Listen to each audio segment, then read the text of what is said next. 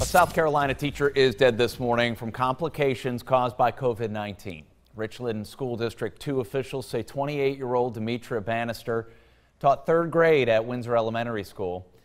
We're told she was last inside the school on August 28th and was not showing any symptoms. Showing off dance moves in the school building was the norm for third grade teacher Demi Bannister. She provided us with, of course, a lot of character. She was just amazing.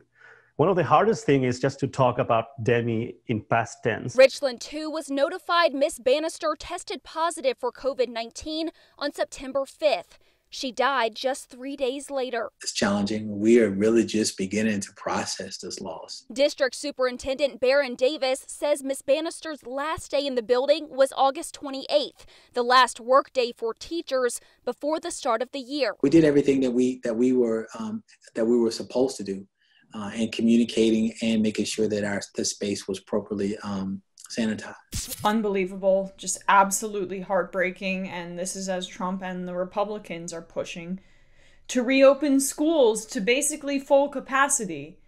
The Republican coronavirus skinny bill, which Pelosi called the emaciated bill, it really is revolting, and I broke it down the other day on the channel just how little relief it gives, but a huge part of the focus is funding to reopen schools. And then we see what happens here.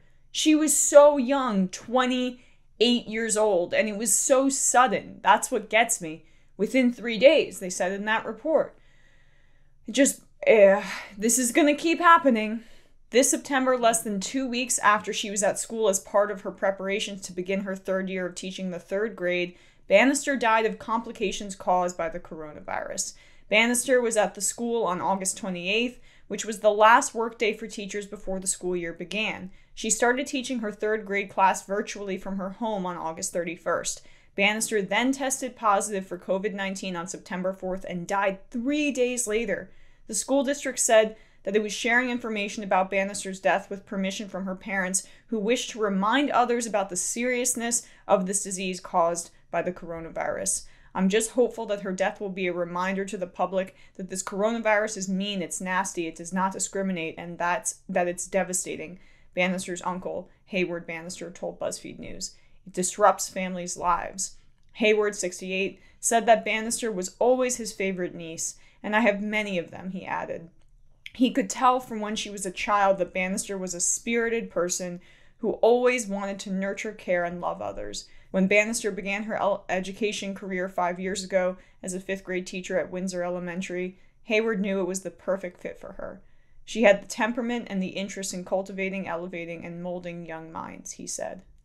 And now she's gone, because Republicans want to pretend like everything's normal. 192,000 deaths and counting. And they keep wanting to say it's just old people, it's just sick people, as if that's okay.